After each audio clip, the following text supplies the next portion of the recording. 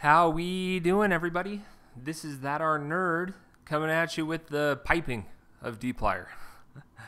and this is honestly the coolest part. This here is incredible.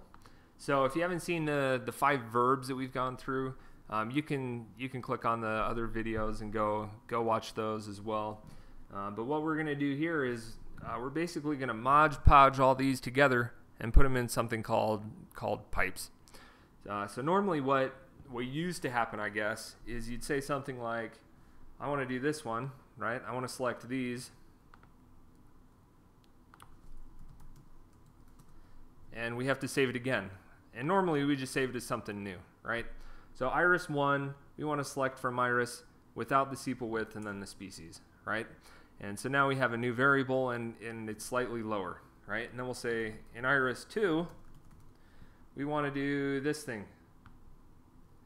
We want to filter iris 1, where species is equal to setosa and sepal length is greater than 5. And it's not found because I got rid of it. So let's not get rid of species this time.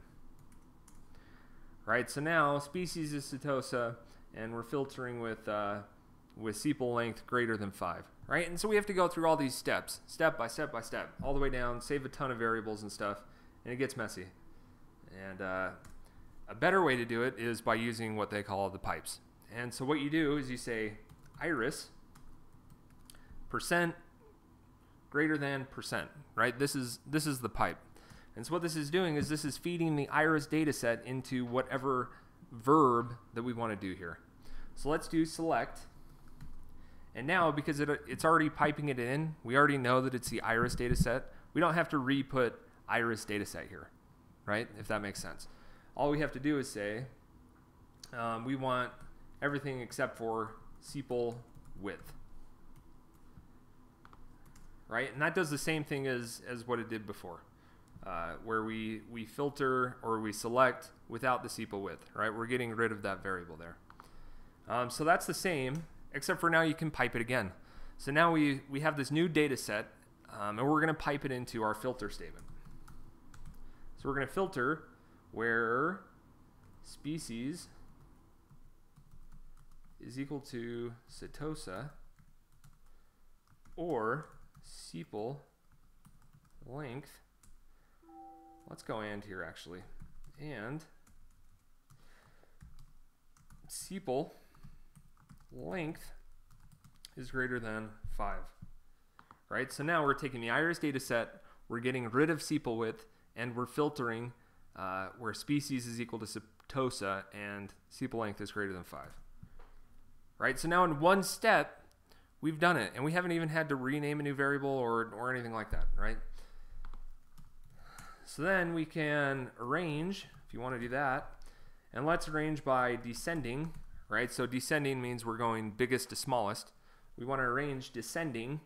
Let's go with petal length. Right, and so now we've gone through, we've selected everything but sepal width, we've filtered where it's equal to setosa and it's greater than 5 with the sepal length, and we've arranged, we've sorted our data by biggest to smallest with petal length, right? And you can even go through and do a mutate on here. We want to mutate, we want to make a new variable. We'll just do the same variable that we had up here, which I think I got rid of it, so we'll just retype it. Let's say we want to know how much bigger the petal length is than the petal width. So we'd say we want our new variable to be petal difference, right? And so we're naming this new variable and we're setting it equal to petal length minus petal width.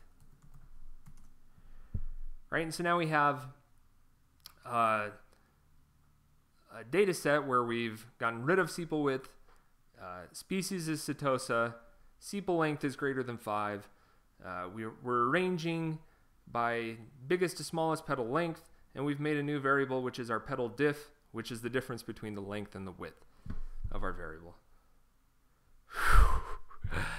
How cool is that? That there is incredible. That's amazing. So yeah, hopefully you enjoyed this video. If you have any requests for future things you want to learn in R, make sure to leave a comment down there. Like the video if you found it helpful. Subscribe if you want to see more videos. And have a great day. Thank you for taking the time to watch this video. I hope it was helpful for you.